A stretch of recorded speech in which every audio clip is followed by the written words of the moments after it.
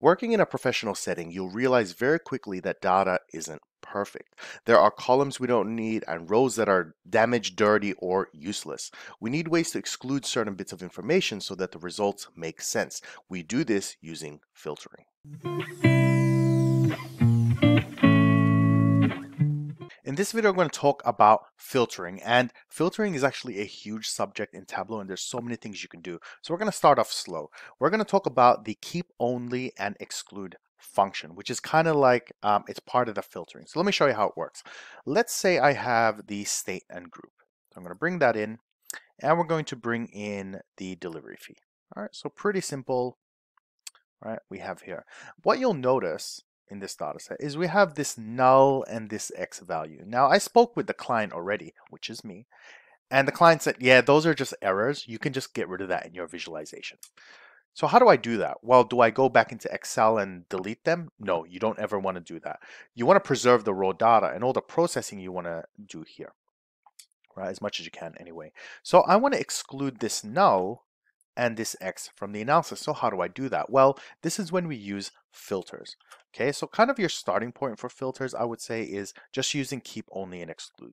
So let's start with exclude. If I click on this null and I just leave the mouse, like that's it, right? So let me show you that again. You just click and you just leave it, right? You come up with this little menu. I can also do it that once it's already been selected, I just hover my mouse over and I wait a second.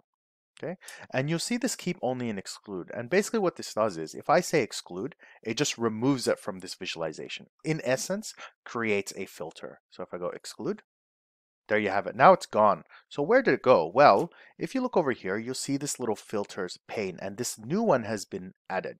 So if I go in here and right click, go edit filter, what it's actually done is it's crossed it out.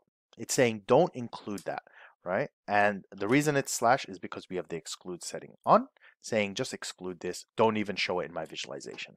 Well, we want to apply it for X as well to get rid of that. So I can just tick it, okay, and go apply. And now that has been removed, and I can carry on with my analysis. So that is kind of like your starting point. You can also do the opposite. Instead of removing things, you say, oh, well, I want to only keep these things. So let's get rid of this filter. I can right click and go remove, or like everything else, we just drag and drop it out. So I drag it, I just drop it here in the gray. Right? And then we go back to the original. So I can highlight the other ones. I can either hold Control and select individual ones, or hold Shift and select a whole range, like so. I can hover and say, I want you to keep only these ones. Okay, so now we have the filter. Let's go edit filter, have a look at what it's done. And here you can see they've all been ticked and the exclude button has not been used, right? So it is only showing me those ones. All right, so that is basically kind of your start to filters. I can go the other way as well. So let's go OK and get rid of this. Instead of using keep only or exclude, I can just go straight into filters. So I have this state and group, right, that I've used for this visualization. I can just bring this one and put it into filters. So if I do that, I have those settings. By default, everything's going to be ticked because it's the first time we're creating a filter, and we can just get rid of the ones we're not interested in, like that, and go apply. Let me just move this so you can see it. Apply. That's pretty much all there is to filters, right? When you're getting started. So this is a dimension filter because we're filtering a dimension. I can also use these two buttons, which is it selects all of them or it selects none of them. And this is really useful for when you have a lot bigger lists, right? It just makes things a little bit easier like that, right? Or I can select a range of them. So let's say I click and drag and then I press space, it ticks all of them. Or I can just tick it like so. Okay, so that's another little kind of shortcut. And we go OK. So that is basically your starting filter. Now let's talk about filters in terms of components not part of your visualization. So what does that mean? Let's say I bring in an interaction method and I drop it into columns. What that's done is it's basically split that delivery fee. Okay, actually let's add the label in. I'm just going to press this button right here. And let's just go back a step. So let's get rid of this interaction method. And I want you to look at New South Wales. So we have 8,864. Let's bring interaction method in. And it's basically split up those values between the interaction method. And let's say my analysis, I'm only interested in the corporate notice. I can actually click on this label and go keep only. Okay, so it gets rid of the other one, which is the government notice.